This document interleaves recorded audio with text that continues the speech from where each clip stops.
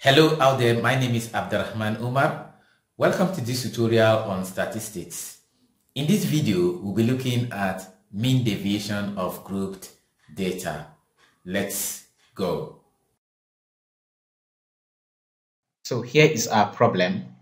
Below are the heights in centimeters of 40 people in a social group. Calculate the mean deviation of the distribution.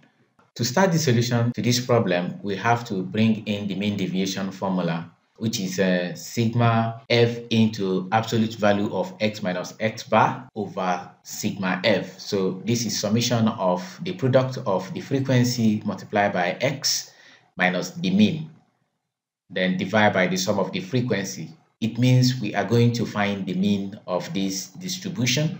So the formula for calculating the mean is given as sigma fx over sigma f. We need a column for x and the fx. So we have the columns. We are going to get x from the class intervals. This is the lower limit and the upper limit. We sum them up and divide by 2. 135 plus 144 divided by 2 gives 139.5. 145 plus 154 divided by 2 gives 149.5.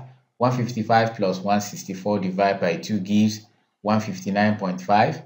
165 plus 174 divided by 2 gives 169.5.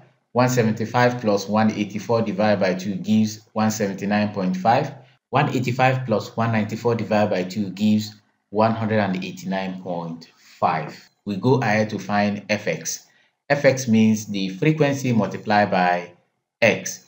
For your information, this x means the mid value of the class intervals. So we multiply. 4 times 139.5 gives 558. 5 times 149.5 gives 747.5.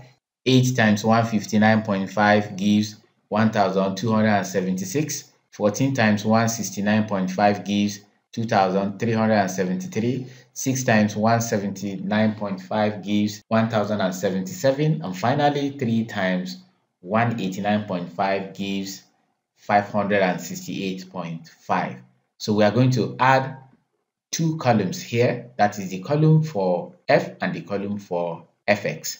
So summing up this, we have 40. Summing up this from our calculator, we have 6,600. Substituting into this formula, we have 6,600 divided by 40, which gives the mean to be 165. We then go ahead to calculate mean deviation, which is sigma f into x minus x bar absolute value divided by summation of f. We need more columns to accommodate this. We are getting x minus x bar, absolute value of whatever we get from here. And then the last column is the product of the frequency and this column. This is our x and this is our x bar. So 139.5 minus 165 gives minus 25.5.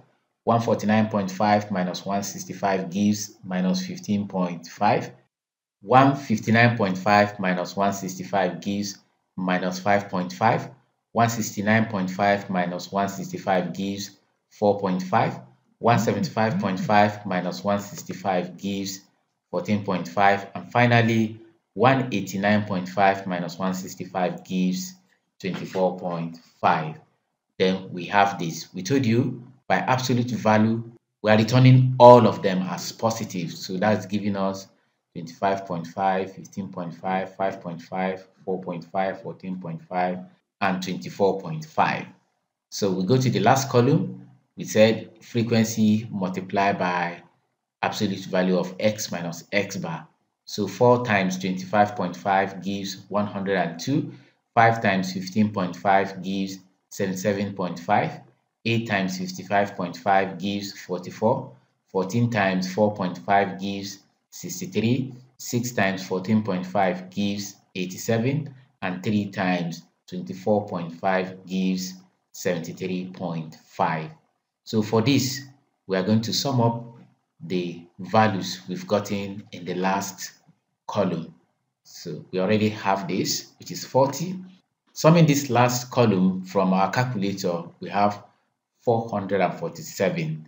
So substituting this into the mean deviation formula, this is going to give us 447 divided by 40, and that gives 11.175, which represents the mean deviation of the distribution represented in this table.